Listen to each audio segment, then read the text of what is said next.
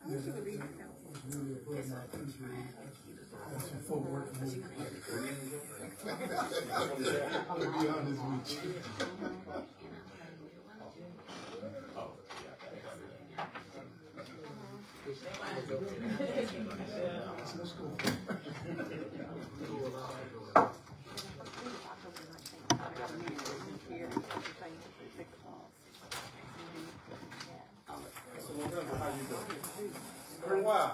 Yeah, man. It's a bit on the move. It'll be our first week home. Oh, really? Okay.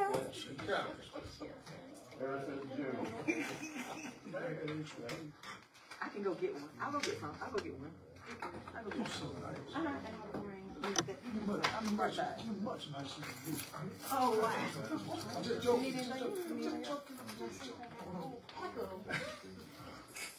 I love you. How you doing? How you doing? I'm doing good. Must be busy with the people that's in for home. Oh, Lord, she was cute.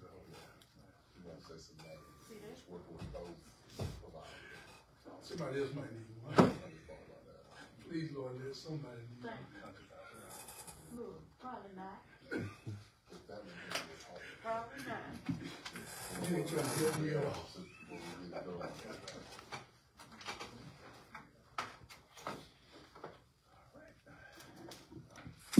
All right, we're going to call our committee meeting together. It's good to see all of you here. As always,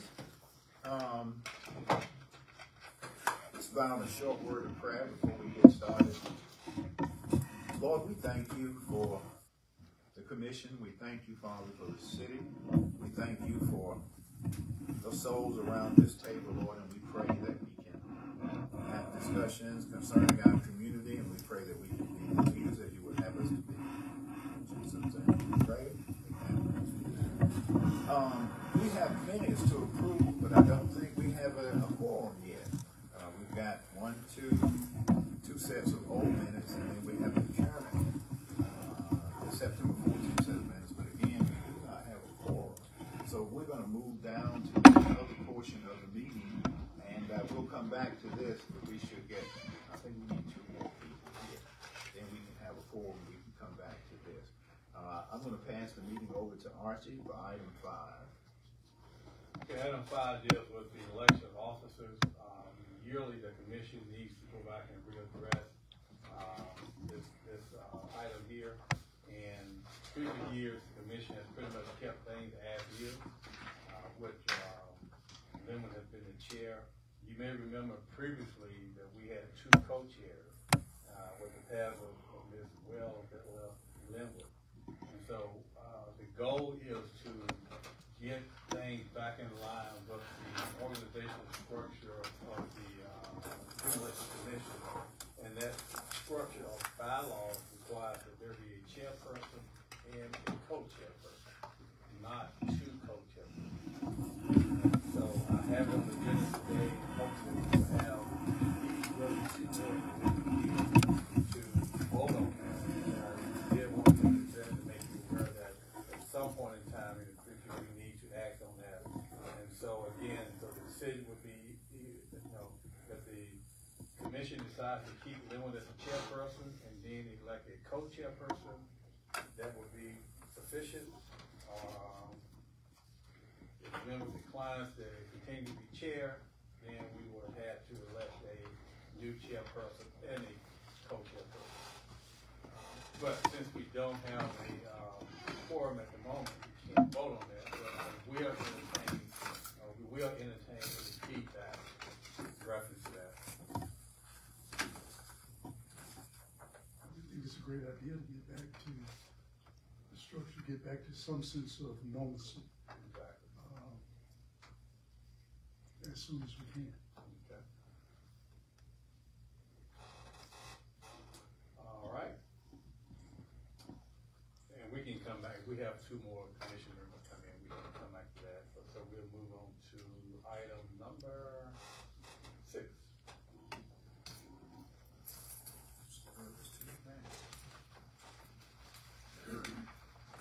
Just wanted to bring that part back up. We are still, at the previous 2 meetings, information shared that this body must bring a recommendation for that award to be presented at the 2023 MLK Unity Breakfast, which will be in January. And that is a award that this commission presents every year. So I wanted to kind of pause at this second to see, had anybody thought of any candidates, or were there any questions on what the requirements are? Or I know we have some members that are fairly new, and we need to rediscuss, go back and talk about that award. We can do so at this point.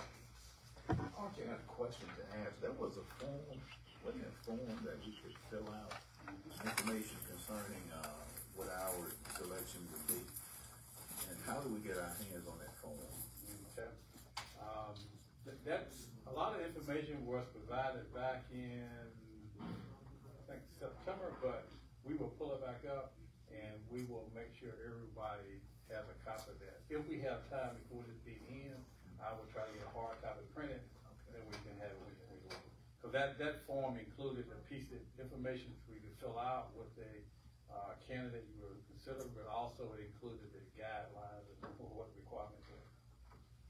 Now, if I remember correctly, in the last meeting, I think you said that there were, each year you had a category of folk that you kind of look toward, and if I'm not mistaken, this year it would be somebody from this body? What we shared at the previous meeting, the commission normally alternate from year to year. 1 year is the organization, then 1 year as a personal individual. And then this year, I'll let either Luana or Felicia kind of share that. Are you looking for a list of the previous Service to Humanity Award recipients and those guidelines? No, I think he was, and I thought I heard the commission discussing this year, we would honor an organization. We went from organization to individual, organization to individual. And I thought I heard the group here discussing. So it was a organization, not this organization. Right. An organization, that's correct. I guess my question is do you need a copy of those guidelines and the list of previous recipients? Yes. I have that. Okay. Oh, okay. And Ms. Hodge, she's gonna, yes. So just to add to that, because we have a lot of new members that's on the commission, once you have an idea of who you would like to choose, on that form, if you all could state the names, but also do your research and get us that information, because based on you doing the research and submitting it to the Human Relations Department, we will compile all that information and we will send it out to the commission members and you all will vote on that then. So a process of that is doing your research on the organization. And Archie, I'm not sure, do you have a deadline for that? Because I know there has been time in the past where we had to keep on putting it off. Is it a deadline that you want to put to that, to have that information in? Yeah, normally we would have that information by the November meeting, and then would give us the month of December to kind of get all the additional background work and everything compiled. So our goal is to have it by next month. So that's our hard deadline, is our next meeting then. That's the goal. And on the back of that is the list of prior recipients. Okay, so then, just for clarity, then this year we are looking at an organization. Is that believe so. Correct. Last year was Sue Perry Cole as the individual, so this year's organization industry. I'd like to take a shot at whether or not everybody in this room is familiar with James Mercer. He used to be the Director of Emergency Services for Edgecombe County. He's retired military. Him and his wife are currently running a food pantry, and they have been. He has done a number of things, but the food pantry. Plus, he did an organization for vets, and he's been very active in the community. And I'll be real blunt about it. That's the person's name I plan to submit, but I'm going to collect as much information as I can about it, because he has made a tremendous contribution to the community. I believe his picture is in the Hall of Fame. It is.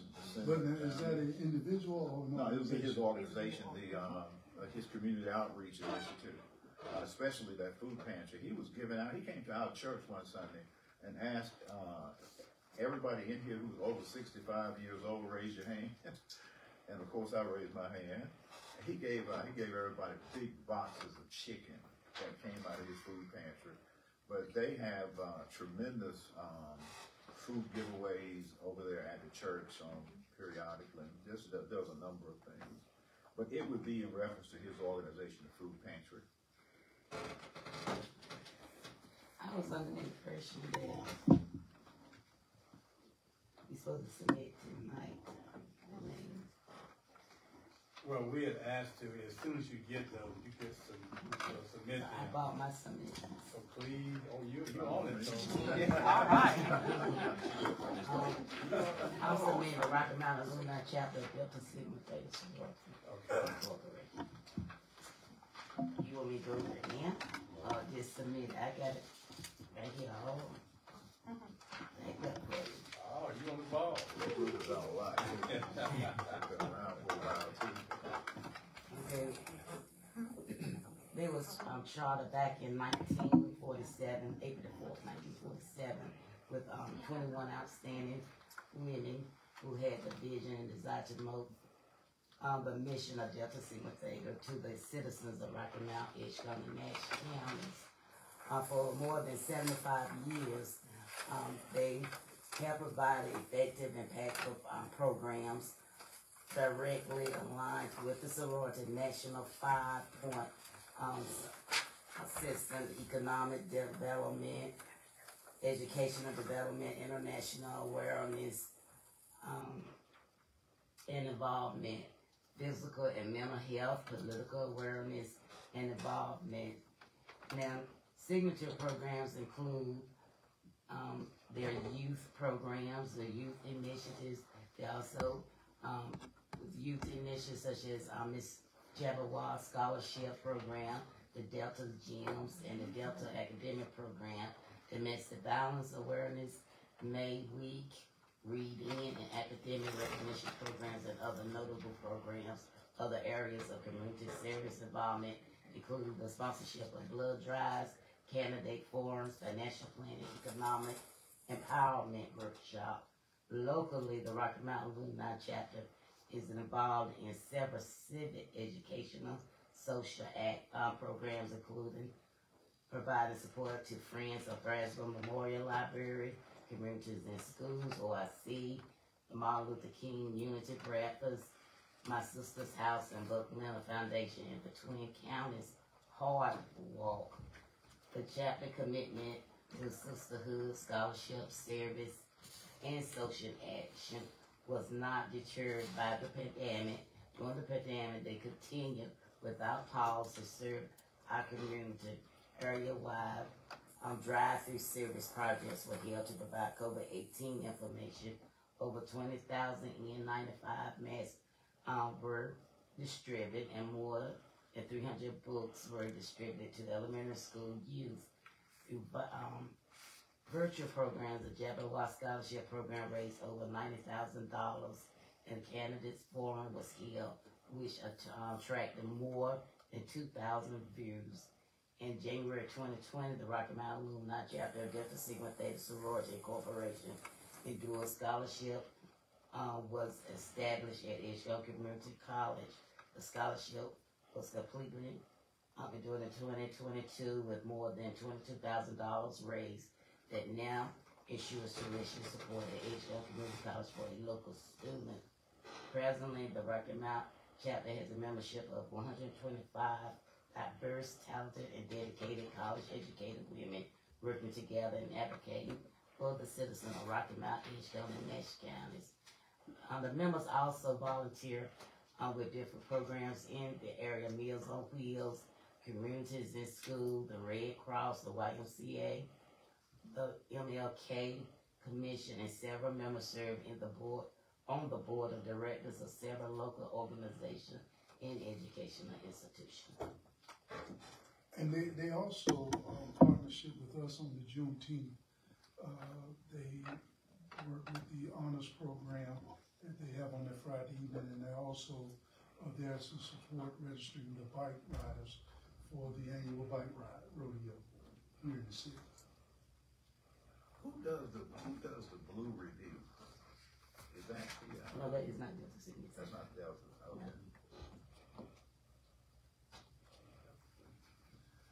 Ms. Cobbs, thanks for sharing information and doing your homework. Awesome. So you definitely need to go to trial. Oh, yeah. So that's one organization, and so we'll set the, I guess the deadline by the next meeting. We will entertain if there are any other ones, and then make that final vote. All right. I believe we actually have a quorum now. So there are a couple of other items on the agenda we want to go back to and make sure we cover those. Just as a point of order, Archie, do these minutes need to be approved individually, or can they all be approved at one time with one vote? Let's do the previous two together, because we know everybody did receive those. Okay. And then we will see, does everybody feel comfortable approving one for the most previous one? Recent ones. You have recent comment, right? Pastor Rowe? I was just gonna say, when it comes to minutes, I think they should be done individually. That's all. Right. Okay. Having said that, then I would entertain a motion to accept the May 11th, 2022 minutes. Motion made properly second that we accept the May 11th minutes. Are you ready for the question? All those in favor, let it be known by saying aye. Those who oppose, the ayes have it. So our May 11th minutes have been approved. Now, at this time, I entertain a motion to accept the minutes for the June 8th, 2022 meeting. So moved. Second. Motion's been made and properly second that the June 8th minutes be accepted. You ready for the question? All those in favor, let it be known by saying aye. Aye. Those who oppose, ayes have it. How many of you actually have seen the September 14th minutes? Does everybody, y'all feel comfortable enough to go ahead and adopt them? I saw them, plus she has a copy of them here. So, yeah, they're here. If you had a chance to look at them, I will entertain a motion to accept those minutes as well. So moved. Motion's been made and properly seconded that we accept the September 14th minutes. You ready for the question? Sure. All of those in favor, let it be known by saying aye. Aye. Those who oppose, and ayes have it. So we have adopted all of our previous minutes. Thank you all for that. And then we come back to item number 5, and I'm going to turn that portion of the meeting back over to Archie. Okay, we have a quorum here, so we have the ability to address the issue we mentioned before about the elected officers. The three that just came in, we have Linwood, who has served as the co-chair / chair for a while, and to be official and follow the bylaws of the organization, we must address that on a yearly basis. But also, in addition to that, we need to also elect a co-chair. And so you have the option at this time confirming and keeping Linwood as chair and elect the co-chair, or you have the option of electing a new chair and co-chair. Well, first of all, Linwood, if you would like to serve another year, you are. You have my support as far as the chair. I am definitely willing to serve, but I will certainly yield to anybody else who would like to. I believe in pass and play around, but I would be glad to serve. And I guess, knowing it by rules of order, I take that as a nomination. Okay. I accept that nomination. We need to make the nomination and second it, even though she asked you a question. I nominate Mr. Linwood Williams as the chair. Second. Motion been made and second. All those in favor, say aye. Anyone opposed? Okay. Okay. And now the co-chair, to open the floor for nominations for a person to accept the position as co-chair. Anybody want to make any nominations? I nominate Pastor Green. Okay, we have Pastor Green. Does anybody want to make any other nomination? And at this point, if a person could make a nomination, that the process be closed on said name, unless somebody else wants to mention another name.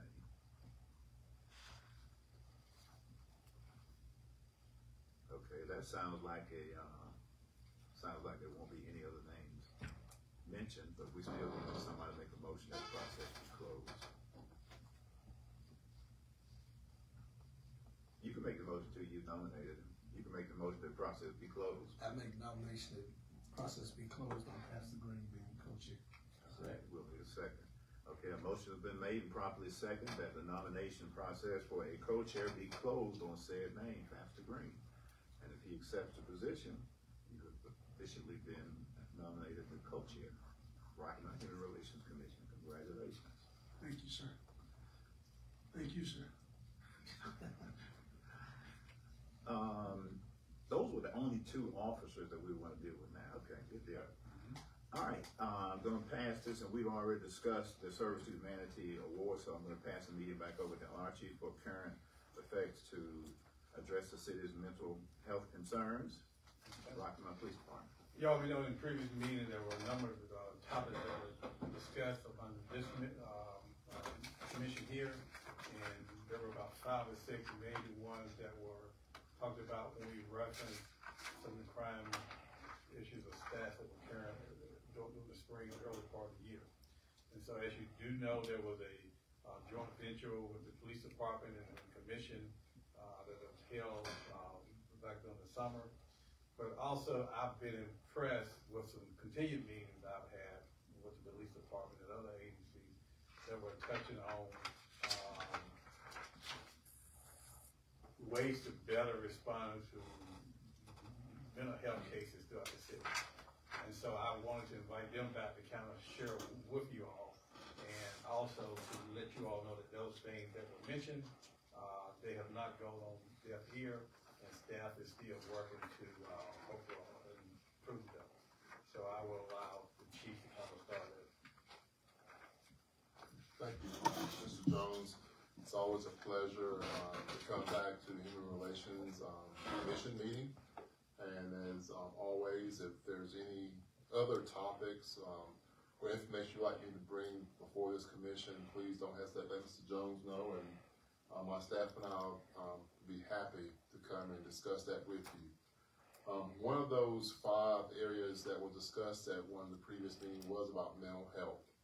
I remember bringing a heat map, and I shared it with the chairman, and we had pulled a lot of our mental health calls within the city.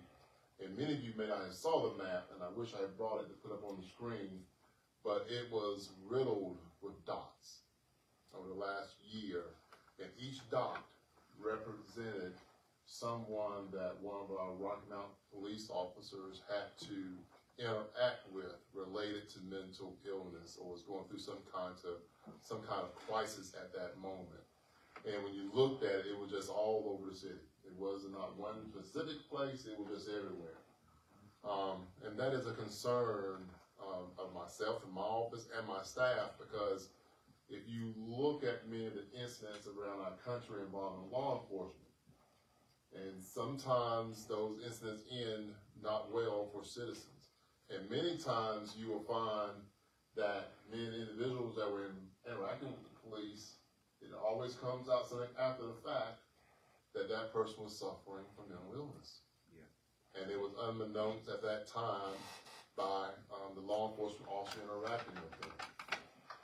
Which is why it's important that all law enforcement agencies, I know is a priority for us here at Rocky Mount Police Department, that we train our officers in crisis intervention team training to ensure that every officer who is on the road kind of sees the signs or give them some indication that the person before me is going through a crisis, and maybe the possible criminal act that was committed may not have been their true intent. It's a byproduct of their mental state of mind. And that arrest is not the answer at that moment. It is to get them the appropriate help they need. To go further with that, we started looking at our numbers more closely, and when we do come across somebody with mental illness, we typically, if the family doesn't get commitment papers, then the law enforcement also gets the papers.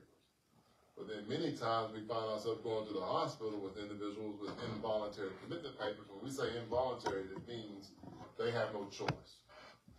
We have already before a magistrate, the magistrate said there's enough reason to believe this person is a danger to himself or others, and now we take that person into custody and take them straight to a facility for evaluation.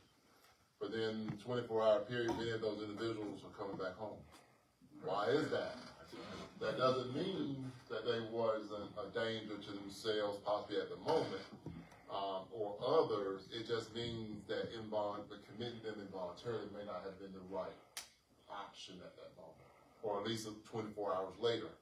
Meaning a follow with a mental health provider to ensure they either get their medications correct, maybe some other treatment.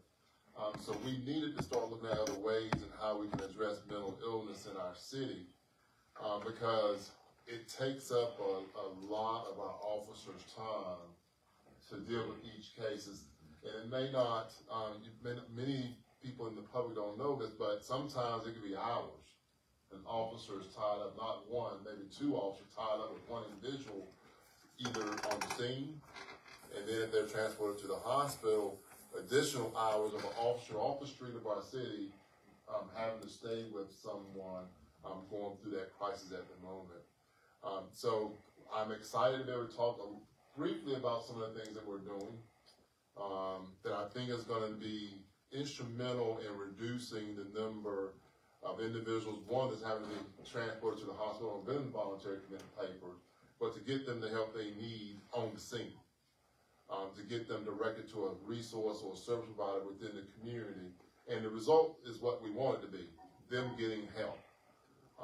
So I would like Sergeant Edmonds, he is my administrative sergeant in administration, and he has taken the lead on this project for me. Matter of fact, as a new chief, he brought this to my attention. It was on my list of things, but he brought it to my attention without even having to bring it up myself. So this was something dear to his heart that he wanted to look at doing here for our department. He knew it was an issue that we needed to address, and he had already started collecting the data for the department before I even got there. So Sergeant Edmonds will give us an update on what we're trying to do for our city and how to make things better for our citizens. Good afternoon, members of the Human Relations Commission. Thank you for having me. To give you a brief introduction of myself, my name is Sergeant Jay Edmonds. The Rocky Mount Police Department, like Chief Hester said, I'm your administrative sergeant for your police department, which encompasses career development, training of our officers, recruiting, retention, and things of the like. Ms. Archer, thank you for having me as well to assist with giving this presentation. I'd like to just start off by reiterating some of the things that Chief Hester said. I'm not going to speak long because I know you all may have some questions. When it comes to the response model for law enforcement when it comes to mental health emergencies. Typically, when we think of mental health emergencies, we may think of family members that are just going through some type of crisis, dealing with anxiety or some type of mental health diagnosis that they may have been diagnosed with in the past. However, this does encompass more than that, than just mental health emergencies. It encompasses overdose based on narcotics and things of the like, or even those who are in crisis up to the point that they feel like they want to harm themselves. So we try and include all of this in our response. And as you can imagine, just like Chief said, there's been some tumultuous incidents in our nation when it comes to law enforcement interactions with members of the public who are going through some sort of mental health crisis at the time.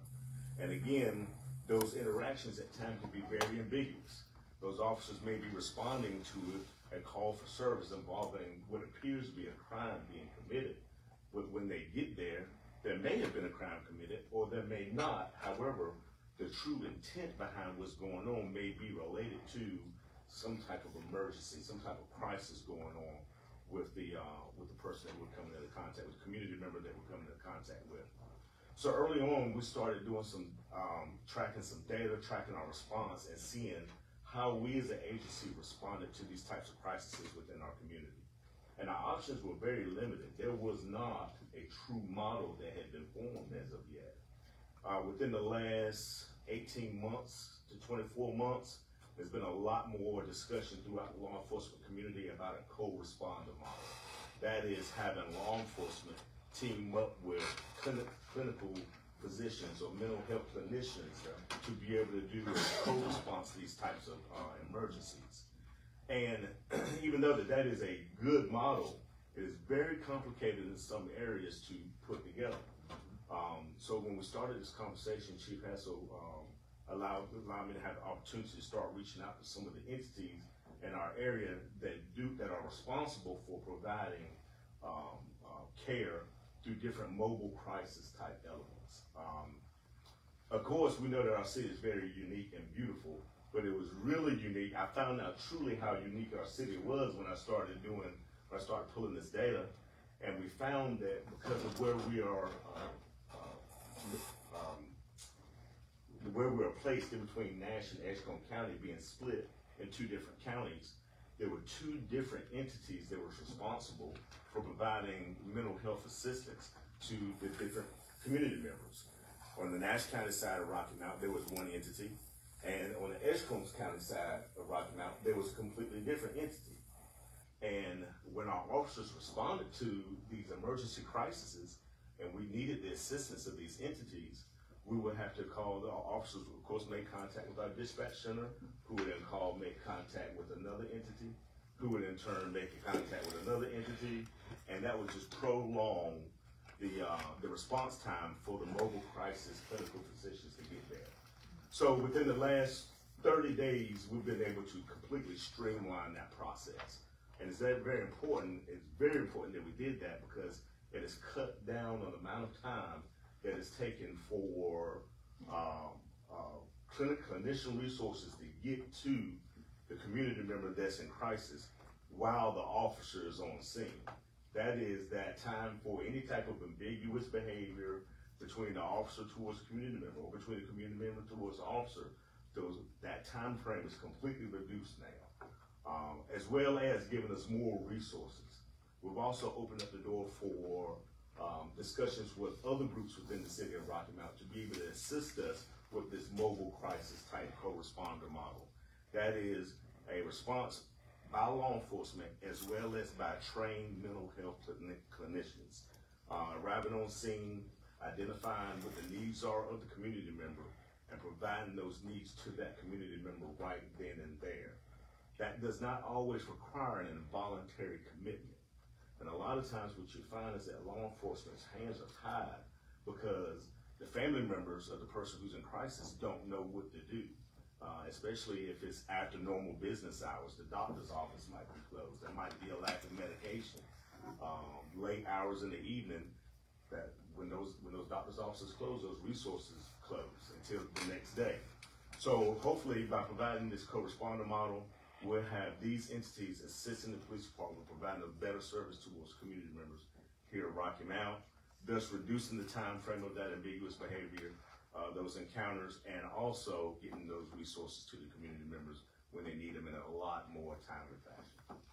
I will say, and you know, we're gonna respond. If that 911 call comes in, we're gonna respond to every single call. But over probably the last decade, law enforcement is called for almost anything you can imagine. Cats and trees and everything. From cats in the tree, to powers out, to little Johnny won't take his medicine, or little Johnny won't go to school. Johnny talking back. But in cases of mental illness, we are called more often as that brief time period was 600 and something calls.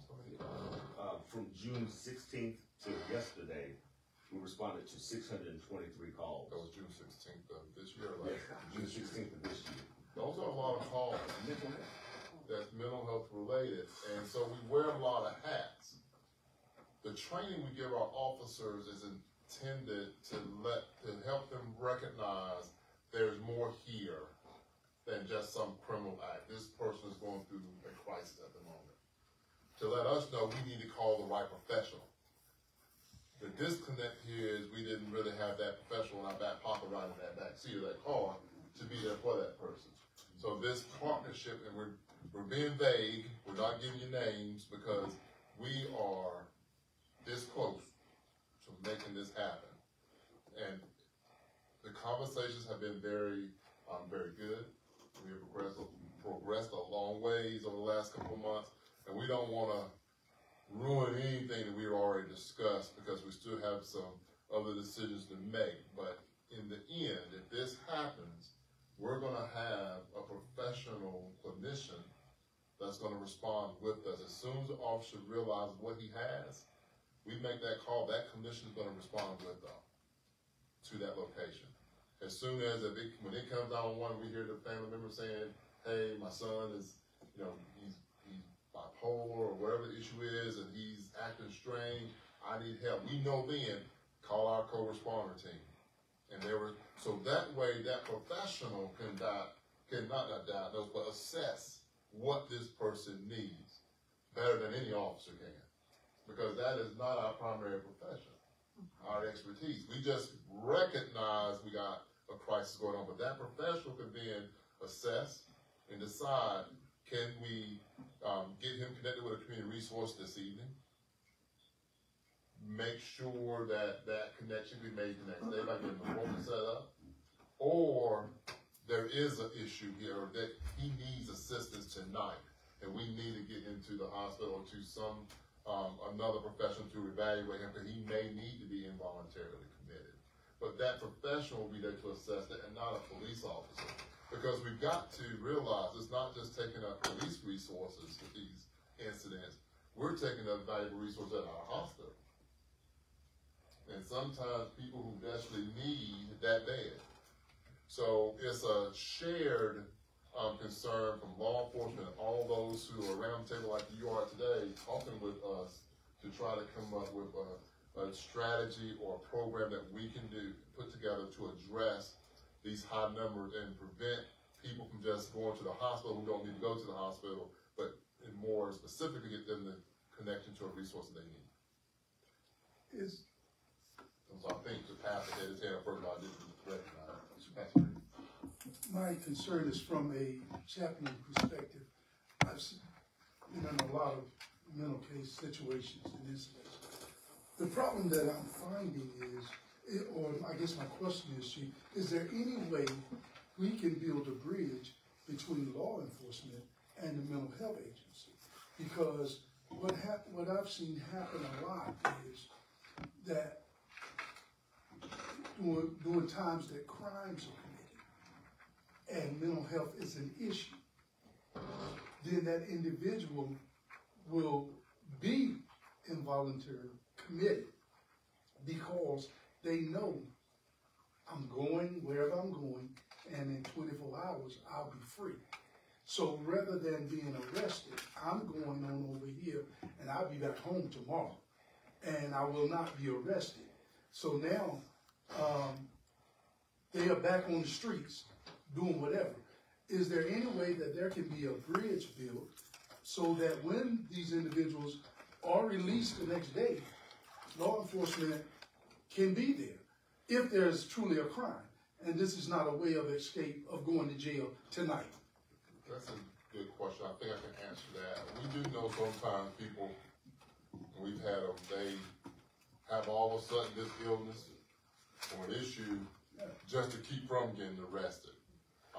In more severe cases, there may be charges already filed for, let's say someone, we've had one and there was a machete involved and I think they assaulted someone.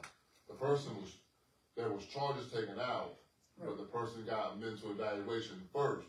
So then once that was dealt with, then we dealt with the charges later. I think this program is building that bridge that we've been desperately needing, because it's going to get that mental health professional there quicker. Because now we understand we're all working on the same playbook or the same set of procedures, that once we triage that call when it comes to the 911 center, they're notified. Or if it's not recognizable when that call comes in, as soon as the officer gets on the scene, he realizes, oh, this isn't just simply an assault call. This is someone going through a mental crisis. Then that call is made, and they're going to be en route within minutes. Because we have looked at our calls, that sheet that went on, identified days of the week and times of day that we're seeing our peak times of mental-related calls in our city. And typically, the peak time span is 12 noon, I think it was 12 noon to 12 midnight. With the peak times, I think you said 3 to 8 p.m. 3 to 8 p.m. And we're looking to, since we've identified from those 600 plus calls, that peak time span, and that peak of that time span, that is when we're going to focus and have that team at the ready to be there. That when we call, they're going to come. So we're looking at this hopefully being, if everything goes as we're hoping, and everybody agrees, that this will be somewhat like a pilot for us here in Rocky Mount. Because there's other pilots out there. And what we said at our last meeting, which was last week or week before last, that we can take our program and then have measurable results. What are we measuring? And compared to other pilots. And then we all sit back at the table and say, well, which pilot program had the best results in reducing the number of individuals having to be committed or taking up beds at the hospital, reduce the number of hours that officers are having to spend on the street and holding or detaining someone. What has been most successful? And then maybe we then can focus on spreading that pilot, making it more permanent, and maybe spreading to other agencies in the area, within their coverage area. That's what I'm saying, because the incident you mentioned, that individual was charged with a crime. However, they were sent to this institution back out on the street with the opportunity to get another machete before you're able to get back to him and arrest him. That's cool. So we did charge, but that individual did go through the mental evaluation, and those charges were served once that passed. But we have had some talk about follow-ups with individuals. That's important, that we're not just seeing them at that moment, but ensuring that there's follow-up, that, okay, we don't need commitment tonight, but we got an appointment set up for 9 o'clock tomorrow morning. There's follow-up, make sure he gets to that 9 o'clock appointment in the morning. Because if we don't do that, then we're just going to deal with him again tomorrow night, possible. That's for sure. Or the family's going to have to deal with him. I also just like to think of, it's going to be more than just the co-response program. We also got to raise the level of awareness in our community. I had been to, one of my last calls in Reasoning before I came to Rocky Mount was a person who barricaded himself in the home and threatened to kill himself. And I think he was suspecting his wife was having an affair, but he threatened to kill himself, do harm to himself. Of course, he won't harm himself when he had time. But as soon as we called, and there's a mobile command unit, there's dozens of officers all surrounding the house trying to talk about it. Negotiators out there trying to talk them down, to let them know, we're here to help, let's come out, let's talk about this. When we called the system, or the family, you know, he always make those kind of comments. I didn't think he would do it, but then look where we're at now. And so what I mean by that is awareness to our families. We're going to have these discussions. If you know a family member who always say he's going to do something, don't just dismiss that. He may say it 100 times. It'll be that 101 time that he actually do it. Either kill himself or hurt someone in the home. And then when law enforcement or professionals call, well, he's always said that. It was maybe that was a sign of him calling for help. And no one heard. That's right. Or you heard but no one acted on it. Yeah. And it's only until law enforcement gets there, then everybody, you know, sometimes it goes way out of proportion sometimes. We've seen those incidents in our country. So we think we're being proactive by working with our mental health professionals, the overarching entities that provide funding to come up with something unique for Rocky Mount, to cover both sides of our city, or Nash and Edgecombe. And hopefully if this pilot goes well, it can be spread to other areas in our area. Let's get her done. The young lady Ian has a question. Yeah, my question is, how are you tracking the ones that have committed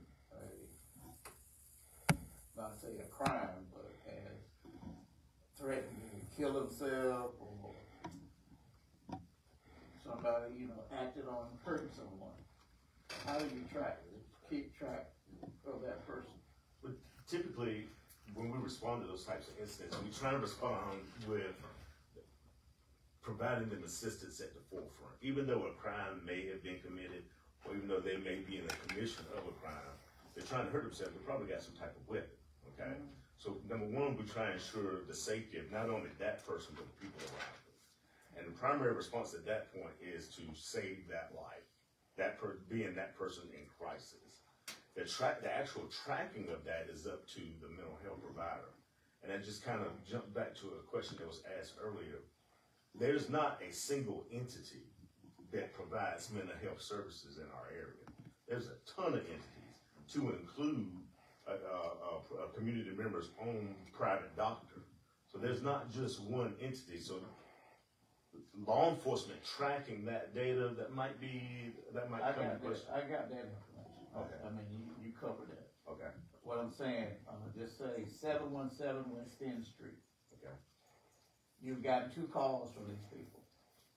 One call was kind of severe. Second call was mild. The third call is escalated. So when you send a cop there, he should have some knowledge of this particular house and what might be happening there with that individual. That's correct. How is he going to approach that? So now, my question is, how are you tracking something like that to minimize you going there and taking control of it? Every call we go to, we see historical records of every time we've been to that location. Okay, I just want to know how you track it. Dispatchers see that in the system, Okay. and our officers see that in the system. And some locations that we have had severe threats, we put alerts on those locations. Whether it's a threat or someone is disabled, it could be an alert for almost anything.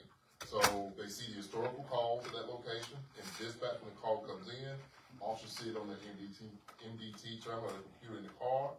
But also at times, more severe situations, especially when there's a threat to life, or they have made significant threats in the past that have seemed to be credible, we put an alert on that location. So as soon as that officer gets dispatched to that location, an alert pops up on that computer, and it gives them that information, yes, sir. All right. Now, that alert isn't just for a threat, it's also to make sure we deliver the right service. For example, grandmother, she's hard of hearing. Her grandmother is blind. So you have to go to the back door, push a certain button to flash a light in the house. We get those alerts too, to let us know what door to go to, or this person's hard of hearing, or they're blind, or other little notes we may put in to make sure when we get to that location, for whatever the reason we're called there, we have that information at our fingertips, we see it on our computer terminal, so that way we know how to act appropriately when we get there. Did you have a question? Yes. I had an incident about a week or two ago during a hurricane in front of my shop. So the guy had mental illness. So he's in my van, searching through my van. And I called the police. And he's still in my van, searching through my van. So he comes out the van. He comes out with a blade. It was raining that day, pouring. So he ran across the street. And still on phone with the officer. So came to my shop. And, you know, we go across the street, we're looking for him, and they find him. And the officer said he got a mental illness. All I could do is take his blade. You know, in that situation, like what do we do in this situation? If you call the mobile crisis, they won't even answer the phone. When you go and call the magistrate office, how do you know if they won't come out unless you press charges? So what I do in that situation, I had to press charges because I want this guy to be back on the street. It might hurt somebody. You know what I mean? So I want to get the man help. And we have experienced, that's what got us to where we are now and having these conversations, because we have had times we have called providers and we did not get a response. That was our major concern. Or the response was too long. I can say general instruction, but it's under a state agency that governs how long they have to get to a scene we call mobile crisis or the mental providers.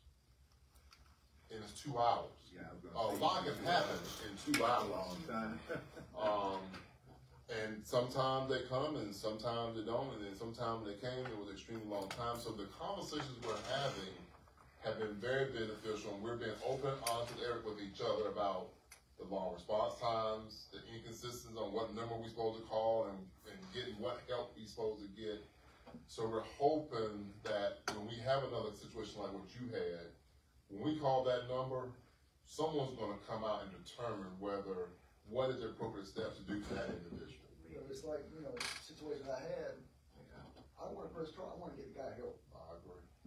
You know, I want to get him hospital help, IBC papers or whatever, get him help. And this goes well beyond just, we typically think mental illness, something going on mentally in the mind. This extends to also like addiction, substance abuse.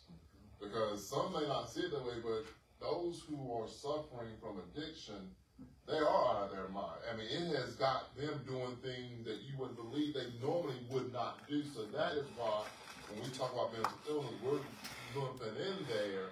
When we call these professionals out, to also connect them with the right substance abuse in the resources out in our community as well. We're trying to deal with more than just mental illness, but also addiction at the same time.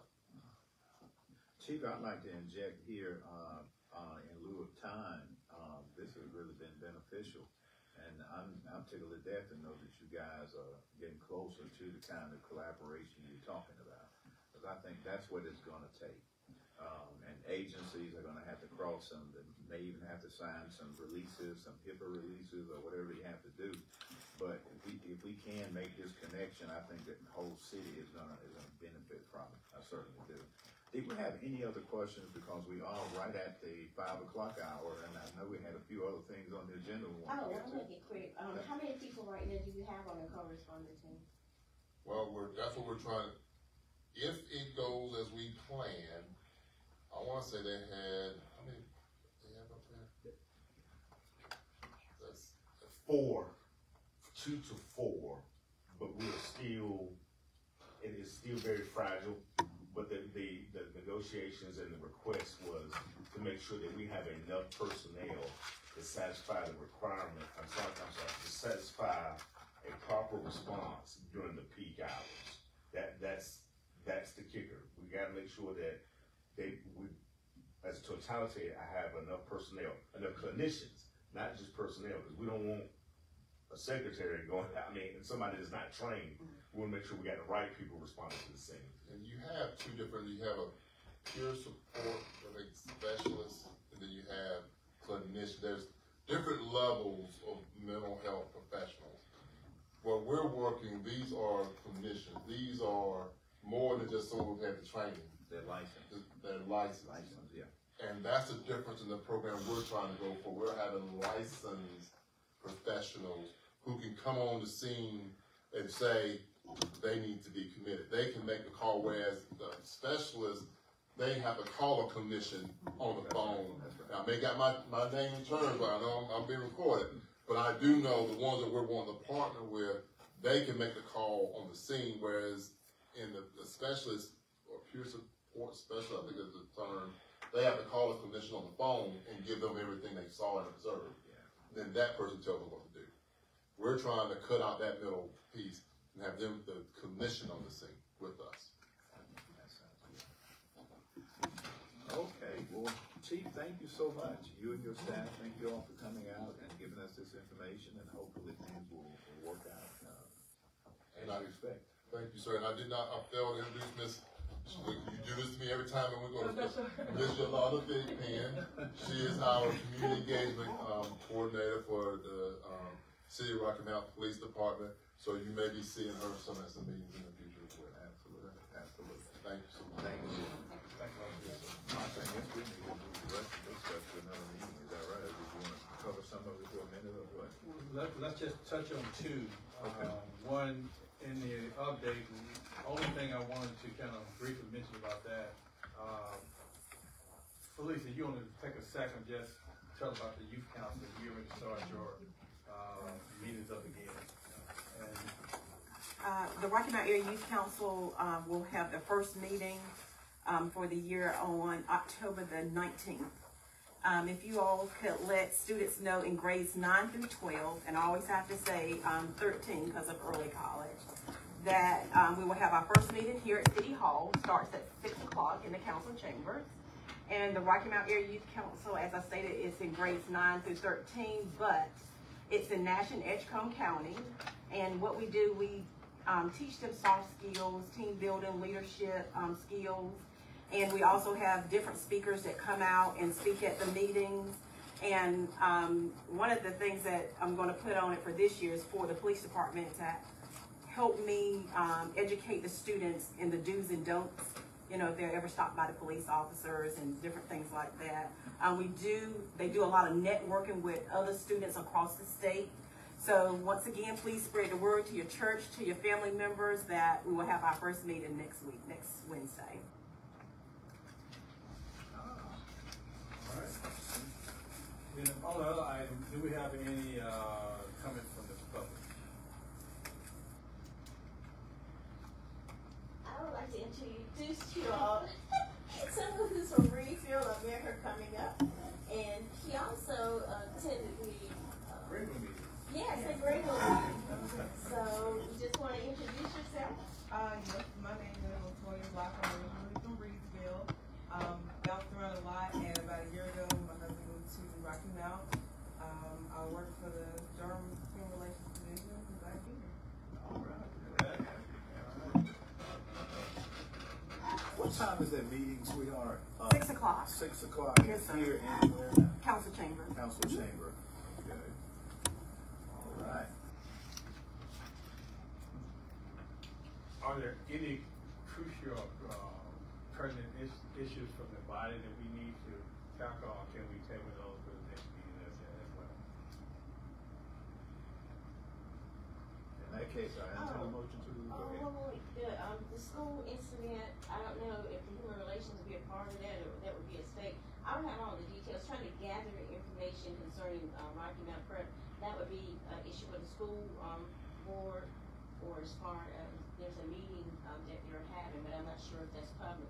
But the issue concerning one of the area schools, that would be in the area of the school board, so we wouldn't have to address that issue. No, but it's just something that you want to share that you think may be. I don't have all the details, but I know it's a hot issue and try to get additional information.